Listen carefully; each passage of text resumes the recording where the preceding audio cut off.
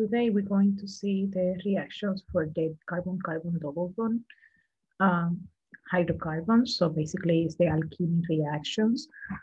For those reactions, so we will have in chapter 6 a summary for 8 reactions. So each reaction, it will obey the electrophilic addition reaction mechanism, which basically include two steps in the reaction. The general formula, it will be these two that we have here in the document, which basically will have a carbon-carbon double bond, and we will have one electrophile and one nucleophile in order to do that attack, okay? When we have something like that, basically we'll have two steps in the reaction mechanism, with basically the first one, it will be starting very slow because it's the formation for the carbocation intermediate. And then after that intermediate is formed, is going to react with the nucleophile to form the two sigma bonds at the end. Okay, so we will have two different steps. One is the slow reaction that basically you will have that intermediate, which is the carbocation, which is not stable. So that's why when you have that intermediate formed, because it's very unstable, they will react very quick with the nucleophiles, okay? So that's why in the second step, we have more quicker reaction in order to form those sigma bonds, okay? So one of the reactions that we're going to see is the addition for the hydrogen halides. In the halides, for the periodic table, we have the bromine, we have the chlorine, we have the fluorine, and we have the iodine, okay? So depends on what is the halogen that is attaching to the hydrogen, we're going to see that reaction with the carbon-carbon double bond alkene, okay, compound that we have, okay? So here we have two examples. For example, we have the hydrogen bromide, and that hydrogen bromide is going to react with the butane here, okay?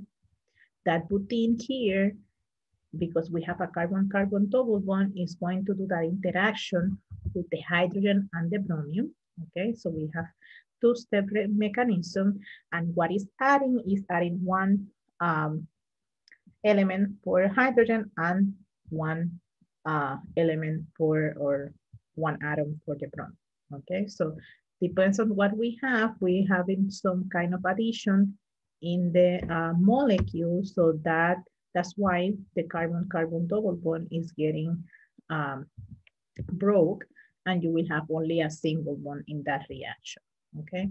Same thing is going to happen in the next reaction here, that we have a cyclohexene, and is going to interact with the hydrogen iodide, okay? So basically the double bond is going to break and it's forming two sigma bonds, so two single bonds, which one it will have the hydrogen and the other one is getting substituted in with the iodine atom, okay? So the general reaction for that, it will be this kind of reaction that we have at the bottom, that basically it can be any kind of alkene group, depends on how many carbons you have. So it can happen that you will have one double bond, or maybe you can have more than one double bond, but it will be a different carbon-carbon molecule, okay? And then you need to have the hydrogen halide in order to have that reaction to happen, okay? The mechanism for that kind of reaction, it will follow the two steps reaction, which at the beginning, the carbon-carbon double bond is going to interact with the hydrogen for the hydrogen halide, okay? So that's why this double bond is going to interact with the hydrogen. The hydrogen, which is making a bond with the halogen, is going to break. So depends on the position for the carbon-carbon double bond, we can have two products, okay? Depends on the stability for these two products. You will see that some products is completely formed, or you will see that some product is partially formed. So here, because we have this molecule that has 3 carbons with the double bond in carbon position 1 and 2, but has 1 methyl group in a position 2, we have formed the terbutyl carbocation, okay? That terbutyl carbocation gets the positive charge in the carbon in position 2, okay? So it's in position 2 here, and that carbocation is going to interact later with the nucleophilus, which is the halide ion, okay? And it's forming at the end the terbutyl chloride that has the chlorine attached to the second carbon, okay? What is exactly the carbocation that it was formed before. But what happened? When we have this molecule, because they have that carbon-carbon double bond between the carbon 1 and 2, they get protonated because it's losing the double bond that is going to break or have that cleavage. And what is going to form it is a cation intermediate, but the position for the intermediate, which is attaching the hydrogen, if the hydrogen is going to interact in a position for the carbon 2, we will have the isobutyl cation, which in this case, the chlorine needs to be attached at the end. So it will be a terminal halide, which is not very usual. So basically, this carbocation is not very stable. So that's why this kind of product is not formed at the end. Okay, so we need to look for the carbocation that we are going to form. Okay, so based on those stabilities for the carbocation, so we have here one chart that basically states how is the stabilities for those carbocation. Usually you have one that is very stable. And if that molecule, that carbocation not is stable, they try to change to get the most stable possible, okay? So that's why we have some stability. So first, the most stable one is the tertiary carbocation, which basically has 3 substituents for that carbon, okay? So when we have a secondary carbocation, they prefer, the stability is less compared to the tertiary. And when we have a methyl cation, that is the most, that's the lowest stability for that carbocation, which in that case, it was the example previously, we are forming the methyl cation, so that's why it was not very stable, okay? And some products cannot be formed because of that, okay? So depends on that stability, they need to form that intermediate and get the final product, okay?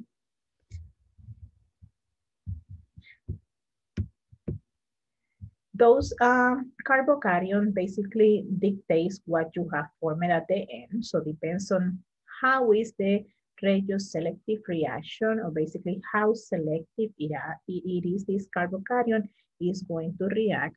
For example, here we have the reaction that it can be very selective, highly selective, or it can be medium selective. When we have something that is medium selective, basically we are forming 2 different products, or maybe 3 different products, depends on the initial molecule that we have, okay? But when we have that carbon-carbon double bond, basically at the end, which is basically at the end, in the final or the position 1 or position, the last position, which is a terminal carbon, always it gives us a final product that is only 1, okay? But when we have a carbon-carbon double bond, which is in the middle of the molecule, which is not a terminal carbon, it will have different products, okay? It can have half of that, or it can have one in major proportion to the other one. So it depends on that. we will see some kind of products. Depends on the regioselective reaction and the initial molecule that you have, okay, with the carbon-carbon double. So for example, here we have the previous example that we only form one product, but when we have something that the carbon-carbon double bond is in the middle of the molecule, when we have the product formed, depends on the carbocation that is forming, is going to be the one that is more stable because it's in the middle of the main chain. You will see different products. So here we have between carbon 2 and carbon 3, that 2 position, 2 and 3 positions. So that's why the product, it will be not only one, it will be more than one, because that double bond is going to interact with the hydrogen alide that we have, and it will form one product, okay, with the tertiary carbon, and based on the molecule, we can have also a secondary carbocation formed, so that's why we get the minor product, okay? Same thing is going to happen in the cyclic molecules, okay? So it depends on which carbon is going to interact with the hydrogen alide, which is the one that is basically doing that cleavage in the carbon-carbon double bond. If this carbon here, where is the methyl attached, is getting that positive charge, because the other carbon here next to that, I mean, the secondary position gets the hydrogen, the carbon position 1 gets the charge, and that is the one that is getting attached to the bromine, okay, in this case.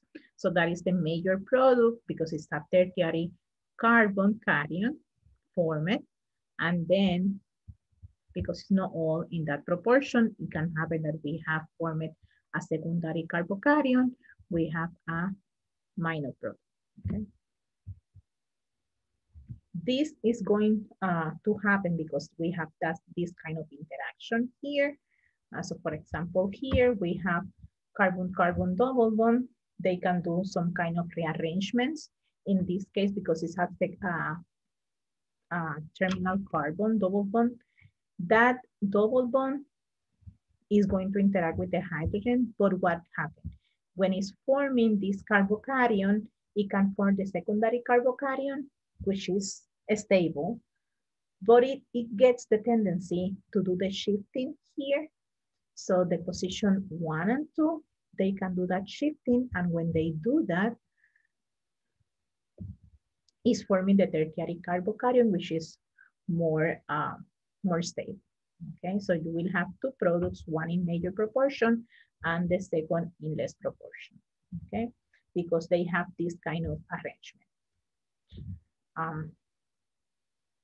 For example, here we have the same kind of reaction, only that the methyl shift is going to interact in the second position here, and it's going to form in the tertiary carbon, which is the major product, and it is kept in that position, that methyl group is going to have that secondary carbon carried, okay, and you will have less amount of that product. Okay, that is the first reaction that we saw before. Basically, is the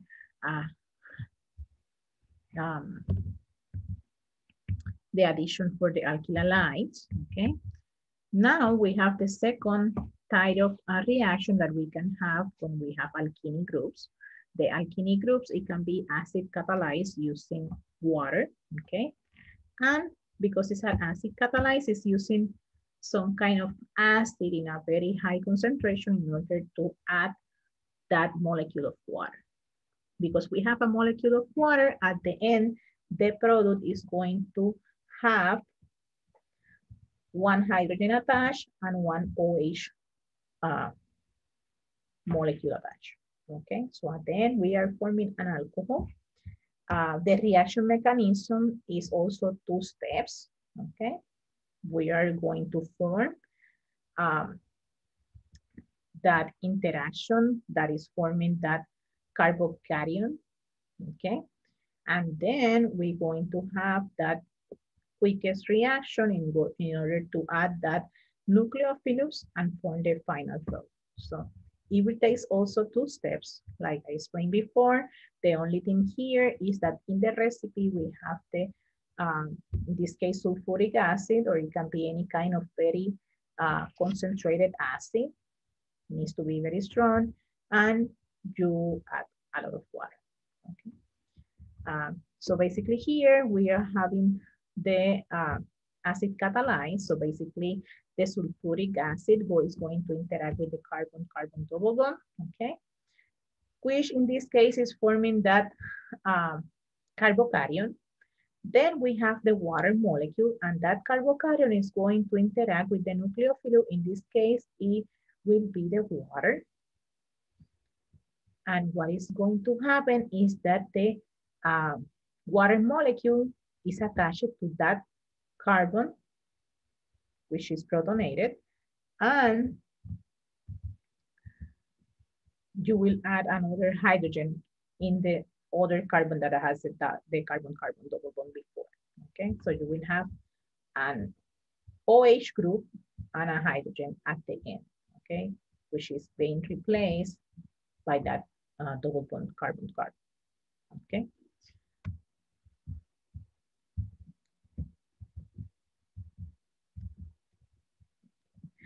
Same thing reaction, it can happen when we have also alcohol. So because the alcohol is very polar, similar to the water. I mean, the water also is polar because it has the OH group. So the alcohol is going to do that interaction too. In this case, we have the alkene. It can be any kind of alkene. That's why we have the R at the beginning. So it can be any kind of alkene, needs to have a double carbon-carbon double bond in the molecule. And then we have in the recipe methanol in a large proportion, and we have the acid. The acid is going to interact with the carbon-carbon double bond, like I explained before, but in this case, because we are adding a methanol or any kind of alcohol, you will form an ether. Instead of an alcohol group, you will form an ether, because the alcohol is going to have that interaction with the carbocation, okay, that OH. And what is going to happen is that in this case, the methanol is going to separate the methoxy with the hydrogen. So you will have one methoxy group, and you will have another hydrogen attached to the carbon where it was located, the carbon-carbon double, okay? So that's why at the end, we finish up here with an ether, okay? And because the methanol is still in large proportion, we will have a methanol at the end, okay? As another product.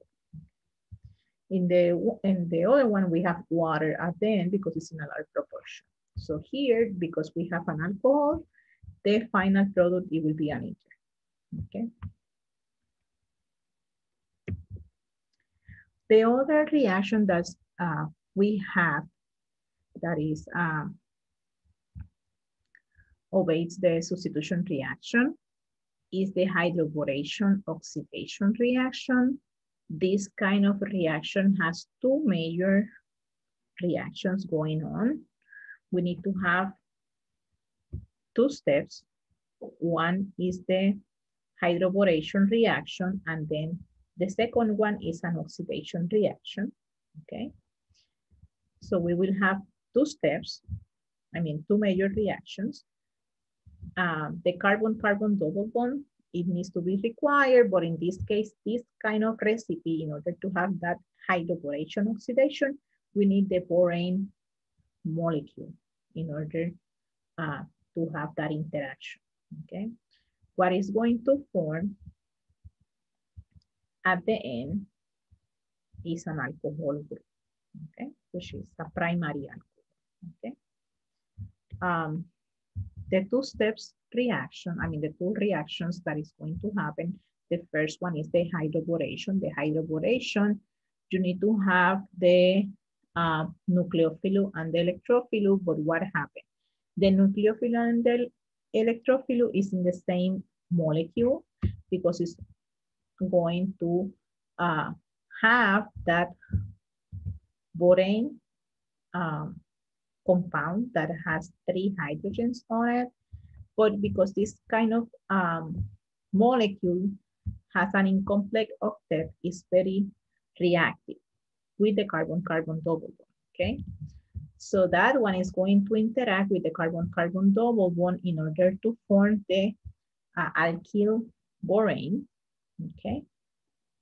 In the case that we use a different borane that the substituent with the boron is not all hydrogens, we have another two options or two general reactions, okay?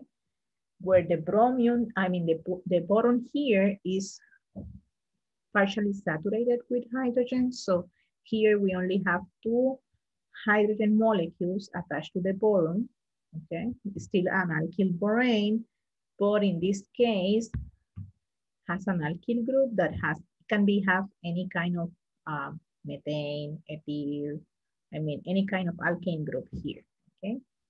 And the second option that we can have is the dialkyl borane, that basically the borane is only having 1 hydrogen and has 2 alkane groups attached to that borane molecule. So that's why we have the dialkyl borane. And at the end, we will form also some kind of borane molecules, but depends on the substituent. We can have dialkyl borane or trialkyl borane, okay? So at the beginning, we use the regular borane that is completely saturated with hydrogens. When it's going to interact with the carbon-carbon double bond, what is going to happen is that the hydrogen and the boron with hydrogen is going to interact in that carbon-carbon double bond, which is making single bonds. And at the end, you have 1 hydrogen attached to the carbon, okay? And a borane with hydrogen attached to the other carbon, okay? Once you have that kind of molecule, we will have the second step, which is the oxidation, okay? But in this case, depends on the borane that you have. It can happen that is the first one, or if you have another borane that has an alkane substituents, it can happen the second option or the third option. Okay, so that's why I'm putting these two also as a general reactions, because depends on the kind of borane that you have, you can follow this step or you can follow any other two, okay? Once you have that borane, you need to do the oxidation. So that's the second step in the mechanism. Remember, they have number 1 and then they have the number 2. The number 2 is the oxidation. And that oxidation needs to have a media, okay, which basically you need to have water, you need to have hydrogen peroxide, and a basis, okay? With the basis, basically what is going to have is that kind of interaction with the hydrogen peroxide anion, okay? The hydrogen peroxide is losing 1 proton for the base, so it's keeping the base neutral in the water, and it's forming the hydrogen peroxide anion.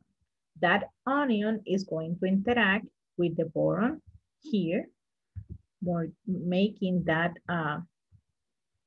molecule intermediate, which has a 1,2 alkyl shift. And because we have water in the solution, is going to interact with the bromium, with the boron, sorry, and is at the end, we will have an alcohol group with the water and the base, okay?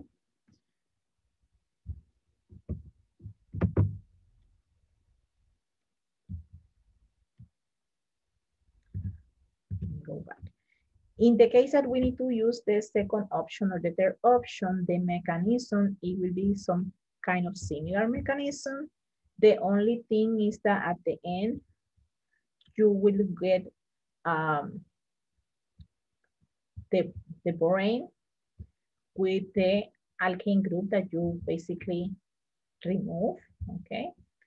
And you will have water and the bases at the end, okay? So it will be some kind of similar situation. The reaction number 4 that we're going to have in this carbon-carbon double bond reaction summary is the addition for the halides, but in this case is when they are together, like in this case the bromium or the chlorine, because it's getting an atom that has two elements together. And what happened when you have something like that, you need to have some kind of catalyst and some kind of solvent in order to that kind of a reaction. So here, the recipe requires that you have an organic solvent, which is the methylene chloride. So we need to have that addition here, okay? And because it's two molecules or two elements together for the same kind, what is going to happen is that you're adding to each carbon that has the carbon-carbon double bond, one atom for each element, okay? So in this case, because you're adding bromium, you will have two vicinal bromiums. In the case that you're using chlorine, you will have two vicinal chlorines, okay? So it will be dichloride or dibromide, depends on the alkyl halide that you use, okay? That is the most common. It's very rare that we will see iodide like I2, because the iodide is little unstable, and also same thing, it will be happening with the fluorine, is unstable, okay? So that's why we have these two as a general. In the reaction mechanism, what is going to happen is that the bromium is going to interact with the carbon-carbon double bond for the alkene group, and is forming a cyclic ion, okay? So it's forming that cyclic with the halide, and then the second step is that the nucleophile for the halide is going to interact with the other carbon, making those halogens vicinal halogens, okay? In this case, it's no carbocation arrangement. So basically what is going to happen is that you're attaching exactly where is the location for the carbon-carbon double bond. So basically, in this case, you will have bromium attached to the first carbon and then another bromium to the second carbon, okay? Like I explained before, when we add in iodine, iodine is very unstable. It's not very common that we will see some kind of reaction going on with him, okay? So that's the only thing that we need to address in this area, okay? Another reaction that we're going to see is the formation for the halohydrines. So basically for the halohydrines, halohydrine has an halogen and also has a OH group, okay? So that's the definition for the halohydrines. You will have these two functional groups in the molecule. And when you're doing that, basically you need to follow some kind of recipe. So in order to have that halogen, you need to have an halogen in the recipe, and you need to have water, okay? So here we have two examples. So it can be, like I explained before, R, it can be any kind of alkene. We have the double bond, and we have the bromine in this case. That bromine molecule is going to interact with the carbon-carbon double bond, and we have water. The media is water. So what is going to happen that is here is once they do that interaction is forming that carbocation or cyclic ion, okay? And the water is going to interact. So basically that molecule of water is going to interact with the carbon, okay? And is forming that bonding with the carbon, which in this case needs to be some kind of rearrangement because that cyclic molecule is going now to have like a linear form. So we have the bromine going to the final or the terminal carbon, and the alcohol is going to be in the secondary position. And once you have that, at the end, you will have these two additions. So basically you will have an alkane that has a molecule of halogen and water, okay, or alcohol group in that area, okay. And the final side products, it will be water in the solution, okay. This formation for the halohydrines has a different proportion, depends on the interactions. So that's why we have two products. So depends on which one is the most stable carbocation. We will have one major product for that stable carbocation and one minor product for the secondary carbocation. So that's why we have two products here, okay? Water, and because we have, I still having some halogens in the solution in ion forms, that's why we get hydrogen bromide or hydrogen chloride in the solution, okay?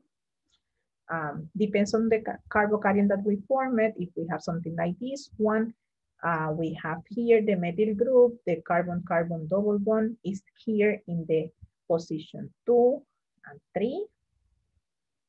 So this carbon-carbon double bond, it can have a tertiary carbon, but they can do the shifting. I mean, it can have the secondary carbon, and if they do the shifting 1, 2 shift position, they can have the tertiary carbon, okay? So that's why we have one major product using the tertiary carbon, and then we have the other product that has a secondary carbon, okay?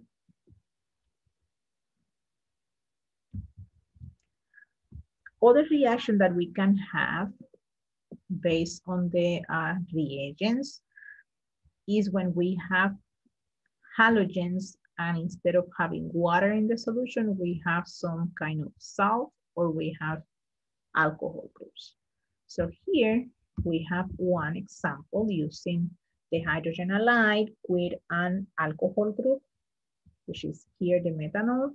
So what we are adding, because it's doing that interaction with the carbon-carbon double bond here with the halogen, is going to add one halogen atom, and is going to also add the methoxy group in the other carbon that has the carbon-carbon double bond. So you will have an ether with an halogen in the final molecule, okay? Also, when we have the sodium chloride is going to interact because sodium, when they dissociate in water, you will have molecule of sodium and, I mean, ions for sodium, ions for chlorine. Because you have bromine in the solution, what is going to happen is that the bromine is going to interact with the carbon-carbon double bond at the same time that they interact with the chlorine. So that's why when we have salts with halogens, those salts is going to react and form single bonds with the alkene group, okay? So at the end here for this example, we have bromine attached and chlorine attached, okay? And it's because when you have something like that in the solution, the salt is going to separate and is forming nucleophiles. Okay, those are very strong because it's allied and it's going to interact with those carbon-carbon double bonds in the solution. Okay. Another reaction that we will see is the addition for epoxides. So for making an epoxide, we need to have a carbon double bond and we need to have some kind of acid, okay? But in this case, the acid needs to be two oxygens together as an acid. So after the carbonyl group, you will have two oxygens together, and these two oxygens together with the carbonyl at the beginning is called a peroacid, okay? That is a functional group for the peroacid. So it can be any kind of peroacid or peroxy acid. That's why we have an R at the beginning. What is going to happen is that this carbon-carbon double bond is going to break and is forming a ring structure with the oxygen, okay, forming the functional group called epoxide, okay? And because it's only interacting the oxygen, you will have the remaining part of the acid, okay? So you will have the initial part for the peroxy acid at the end as a carboxylic acid, okay? When they interact, what is going to happen is that when you have the peroxy acid here, okay, that carbon-carbon double bond is going to interact with the last or the final OH group, okay, which is making that interaction between the electrophile and the nucleophile, okay, and is forming that ring structure. So this oxygen is going to be detached, and at the end you will have the carboxylic acid and the epoxide, okay. This mechanism is kind of similar when you have the bromium addition, okay. That reaction is going to happen.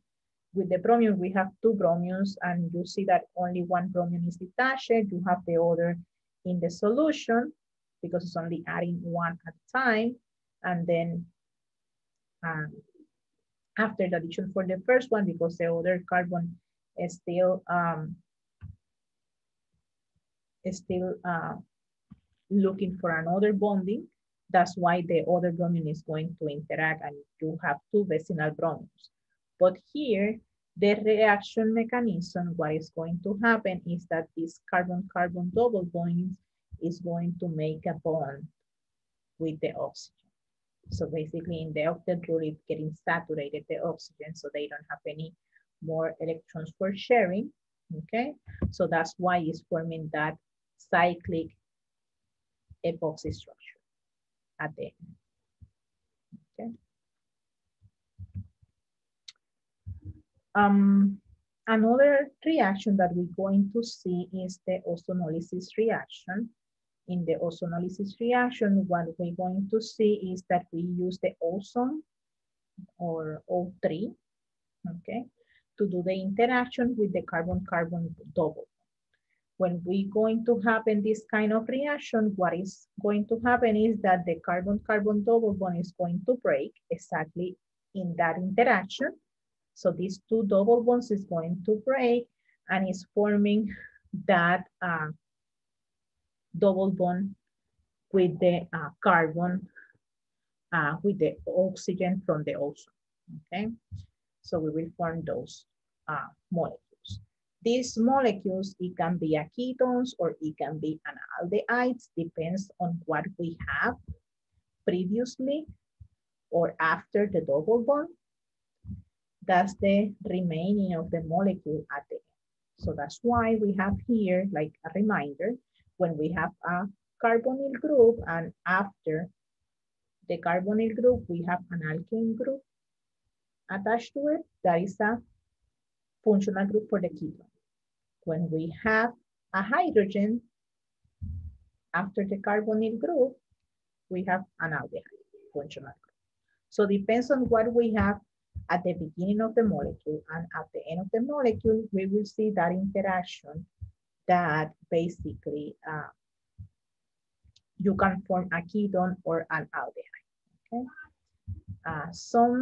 For the mechanism, some examples here, we will see that we have the ozone. Ozone is O3. So we have O3 here. That is an electrophilus. And what is going to happen is going to interact with the carbon-carbon double bond here.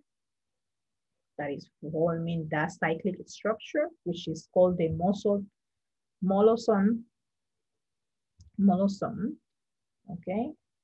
And because this molecule, which is a cyclic, is still doing that interaction, they going to be detached in order to be more stable. Okay. So they detach or they break exactly in the area where the carbon-carbon double bond is making single bonds, and then they do the arrangement, and that single bond is going to break. And when it's doing that breaking, one area gets the carbonyl group here.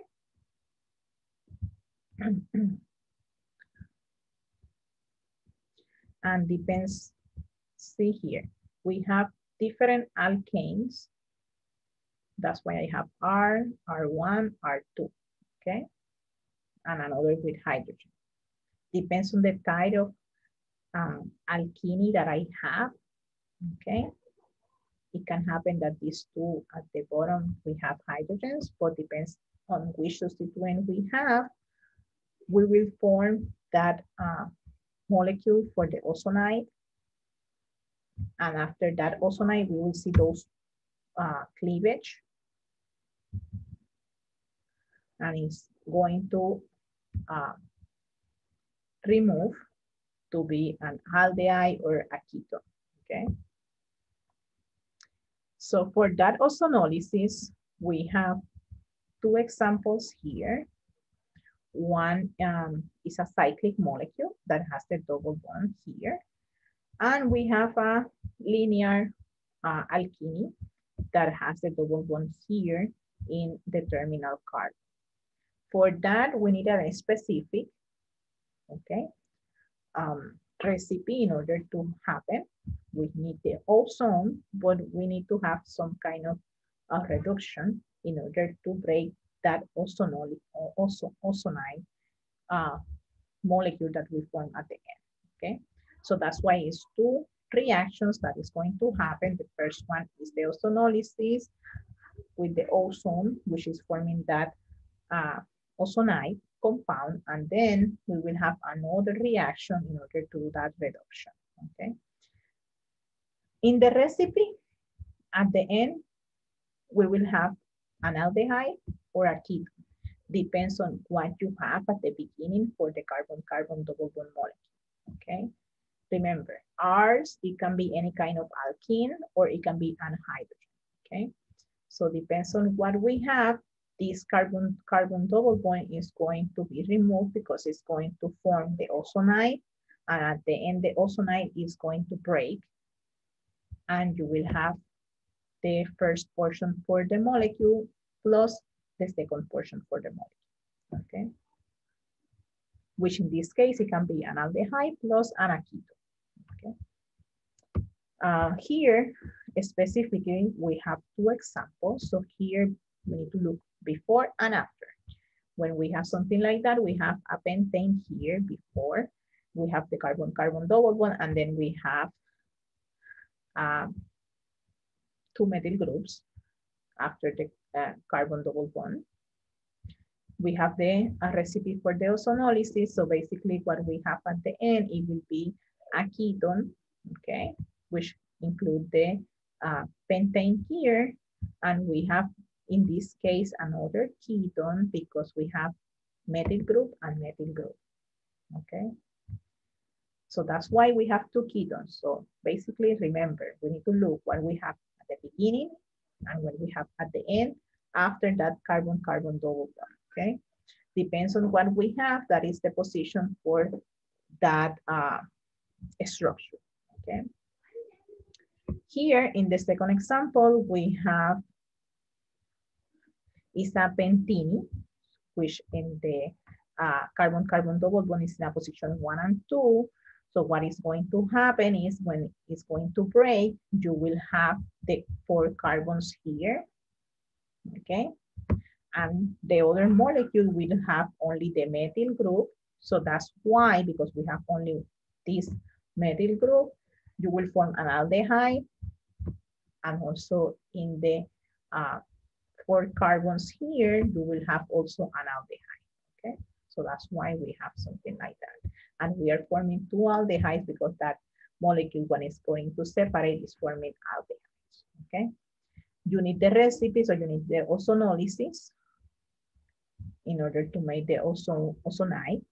Then you need another reaction in order to do the reduction, okay? Once you have the ozonide, you can use any of these 2 reagents. So it can be zinc with the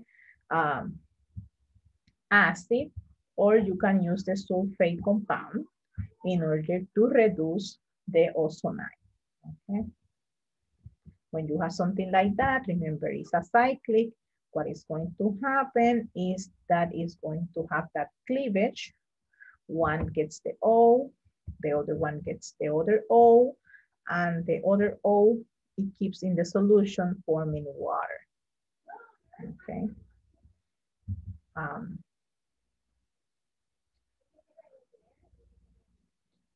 So when we have something like that, we have the ozonolysis here. We can form ketones, or we can form aldehydes from that, okay? So that is going to happen, okay? So we are going from products to the reagent. If we compare that, so we're going from this area to here, okay? And we need to see what is going to happen in that reaction. So basically, we need to look what we have at the beginning of the, previously to the carbon-carbon double bond, and then after the carbon-carbon double bond. Here we have 2 methyl groups attached to this carbon. Then we have hydrogen with a linear alkane. So that's why, because we have a linear alkane attached to the hydrogen, this one, it will be an aldehyde, and this one, it will be a ketone because we have a methyl group and methyl group. Okay, so depends on that. We need to do the assumptions and see which are the products that we are forming. Okay.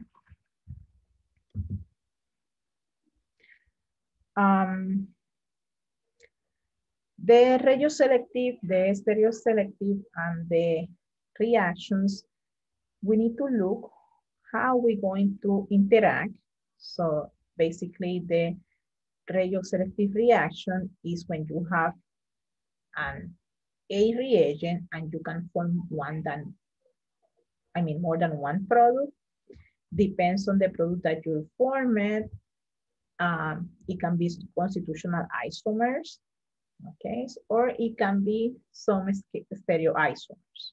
When we have a regioselective reaction, it's very specific. So basically you will form one in more proportion. So here in that case, we are forming B in more proportion than C, okay? And it's because of this carbocation that we can have depends on the carbocation arrangement. It can be more stable if the carbocation is going to do the shifting to get the tertiary carbocation. That is the major product that it will be forming. If they cannot do that arrangement, you will have some kind of similar proportion, okay?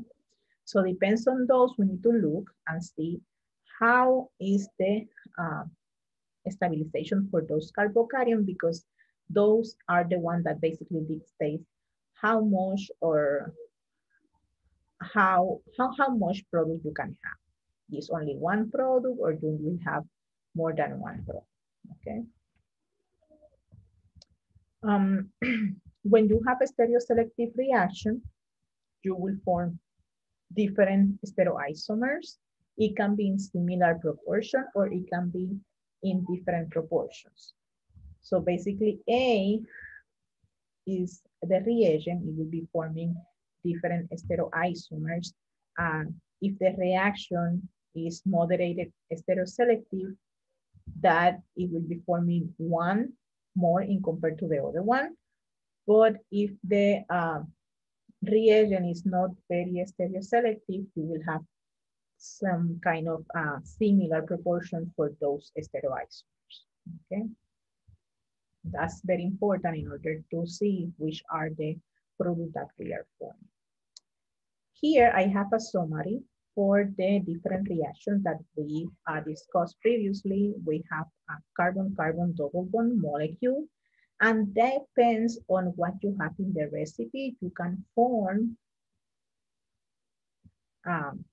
alcohols, you can form ketones, you can form epoxides, you can form halohydrines, or you can form also alkanes, depends on the reaction. And also you can form vicinal halogens in the reaction. So here I have all the summary. So here depends on the alkane and what I have in the recipe. If I'm using hydrogen bromide, which I'm adding is one hydrogen and one bromine to the molecule. If I have a bromine molecule with water, what I will forming is an halohydrine.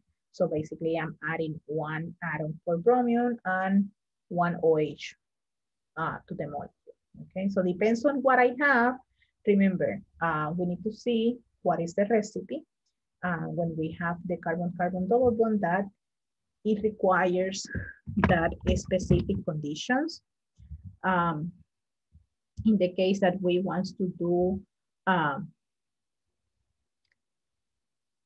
aldehyde or a ketone, we can use the ozonolysis, okay, in order to have that interaction, and we can form a ketone or an aldehyde, okay? Also, we can form alcohols using the borohydrate with the reduction, which in this case require 2 steps, that it will give me a primary alcohols, okay? Also, I can form alcohols using water with an acid, and it will form some kind of alcohols. So depends on that. I can use any of these. Depends on what is the product that I want to form. I need to use one of these in order to get to that one, okay?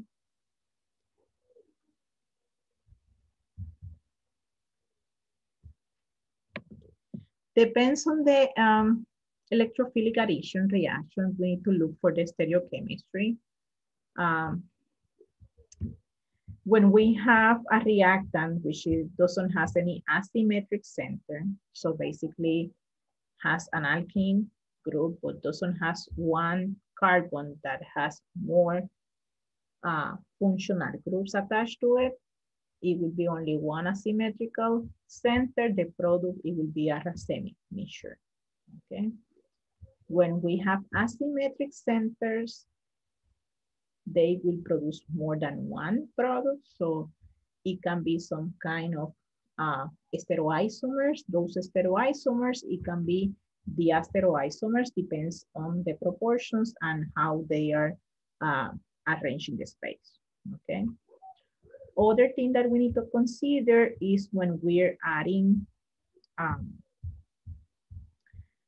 hydrogen or the peroxy acid, we need to see how we're going to do that addition. When we have a syn addition basically is getting to the same location. For that addition, when we have an anti-addition, basically what is going to happen is the addition is getting opposite sides, okay, for the substitute. Another thing to consider is when we have hydroboration oxidation, that it will have in the final product as an addition of water. And when we have bromium or chlorine, which is the vicinal products, we will have an anti-addition. Okay. Taking in consideration, I use this chart or table, which is the table 6.1. Depends on the alkanes that I have and the reaction. I need to see what is the type of addition that I am having at the end, and what is the stereoisomers that I'm forming at the final product, okay?